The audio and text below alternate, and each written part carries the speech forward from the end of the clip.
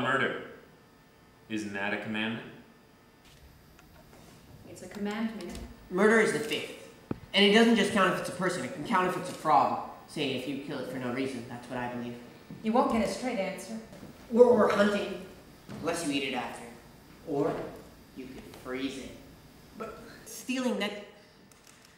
Besides, even if it was on someone else's property, it isn't stealing if the peach falls from the tree. That's what my grandfather says. Well, your grandfather, okay? Anything that isn't attached to something else belongs to God. You don't believe in God? Don't I? You're an atheist, Grandpa. You'll find as you get older, God starts to slip into the conversation.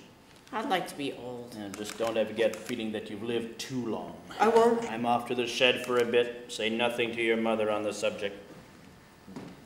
My grandfather kept a stash of old newspaper clippings out there, which he liked to take out of their folders and read. My mother called it unseemly. Trash. He used to listen to old records out there.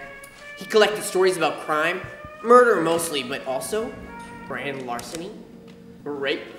A story about a man who cut off his balls by accident, only it didn't say balls. It said a disfiguring accident involving an olive press. You need to read between the lines. Sometimes he'd let me look at his clippings.